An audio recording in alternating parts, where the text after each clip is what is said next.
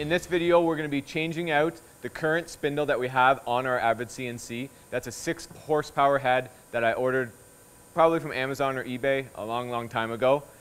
But now we're super excited. 6 horsepower is a lot, but we're stepping it up to 8.7 horsepower. The spindle that we're going to be using is available through Avid Cnc. So thanks very much, guys.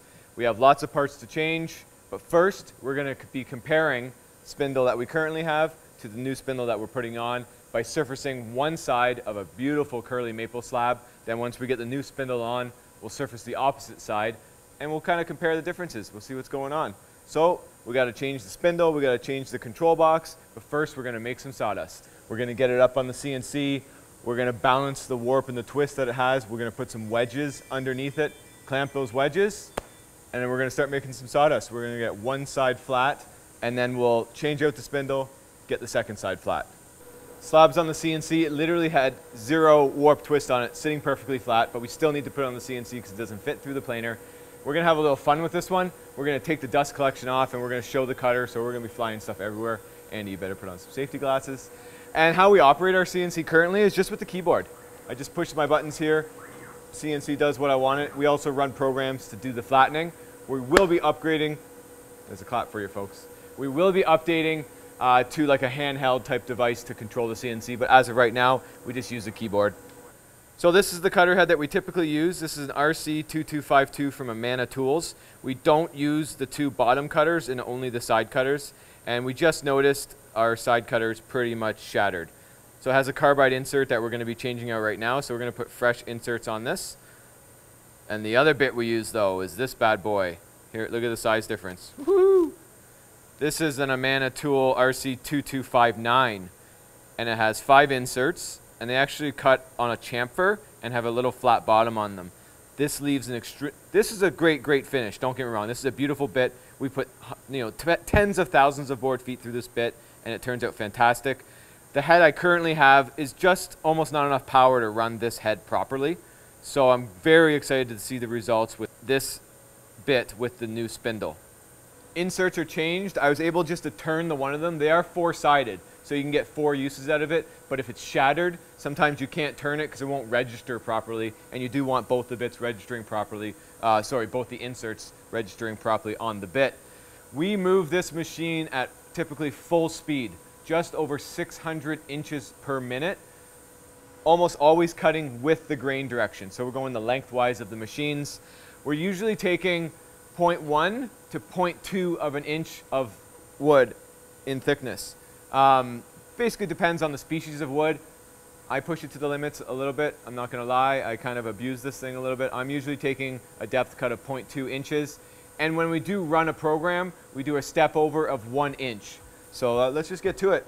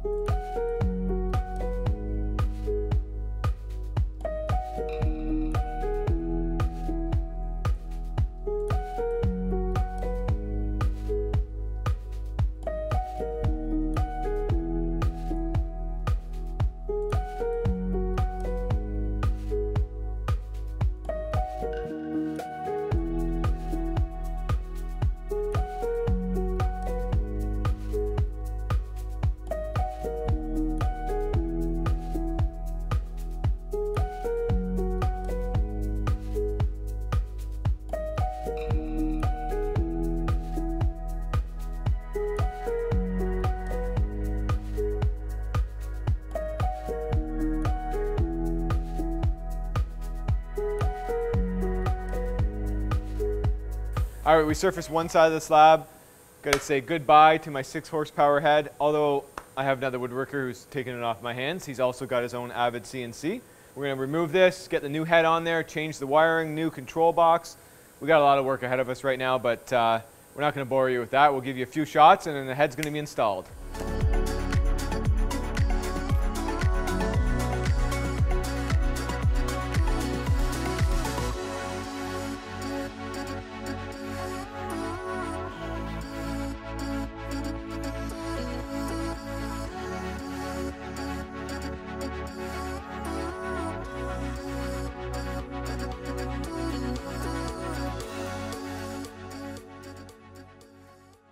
But now we have to run this wire. It has a lot more wires than my other one, tons of pins in there. Super, super nice connection. So we're basically going to stick this on there, tighten her down, and then run this through the long cable chase all the way to its new control box, which is the next step to do after the cable.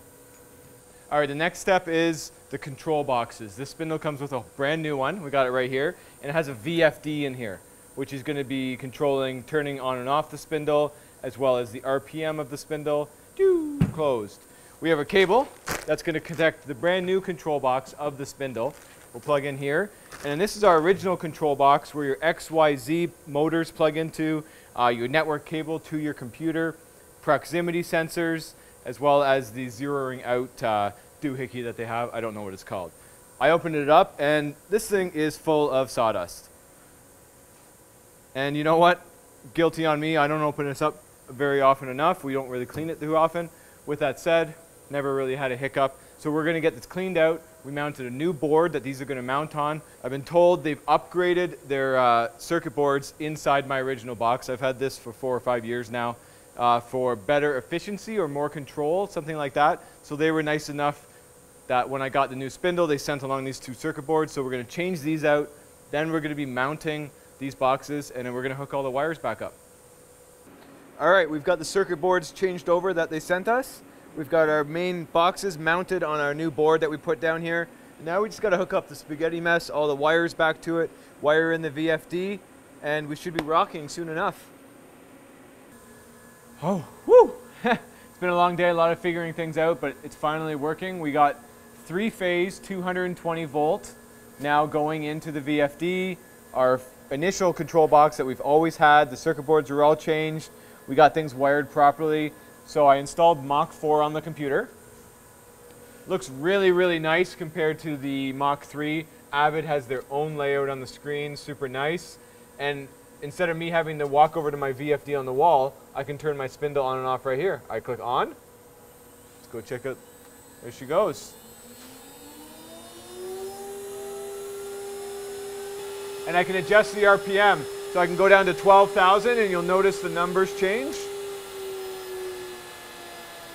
So that's 12,000 RPM now. I can go all the way down, I think, to 4,000.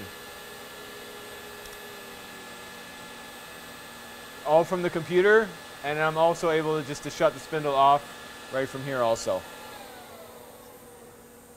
So super pumped. We're going to get the bit in here. We're going to surface the other side of the slab. Let's make some sawdust. All right, we confirmed everything's working great. We have the 1/2-inch collet in there, and the same surfacing bit, the Amana RC2252, is in there. We're going to do the same type of surfacing as we did on the other side, and then we're also going to try this bad boy out too. So I'm going to strap up. Normally we would have dust collection on here. We're just doing this to have a little bit more fun, show you exactly what's going on with the cutter, which does work pretty darn good. We hardly have any dust normally, but obviously we have no shroud at all. Whew, so she creates a lot of dust. Thank you, Dentech, for the respirator. Luke, I am your father.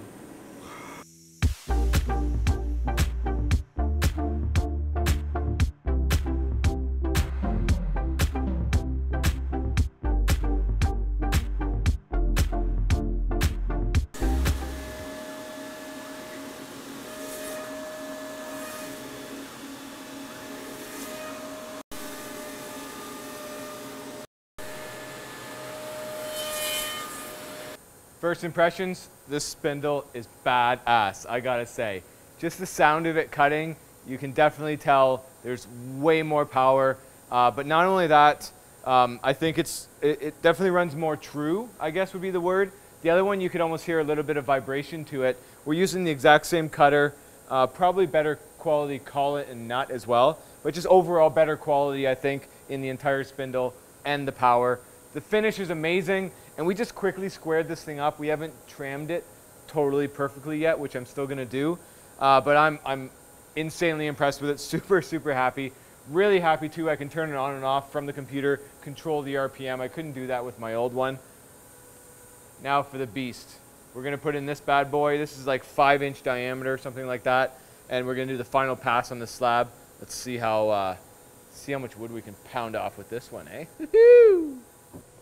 All right, we got the big beast in there, the RC2259. This is where I'm really liking this program already because I have a maximum RPM of 12,000 RPM, where I was doing a little bit of calculating and trying to figure out before by adjusting the hertz on the VFD, where it automatically does it right in the program, which is really, really nice.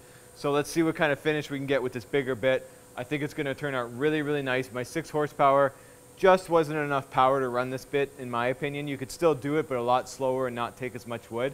But I think this is really going to speed up our efficiency because we can take a much wider pass. We can probably take a 2-inch step over versus a 1-inch step over. If that's the case, that's 2 times efficiency right there. Sweet.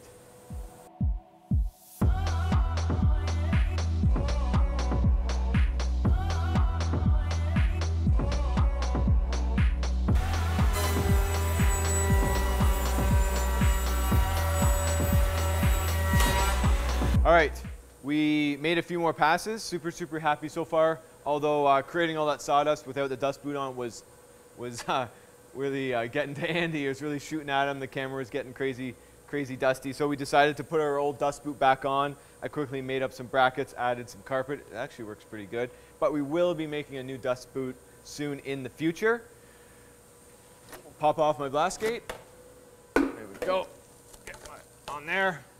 So let's finish this slab off. We're going to give you the final impressions of the bits, the spindle, and we're going to see how beautiful this entire slab is because it is curly through and through.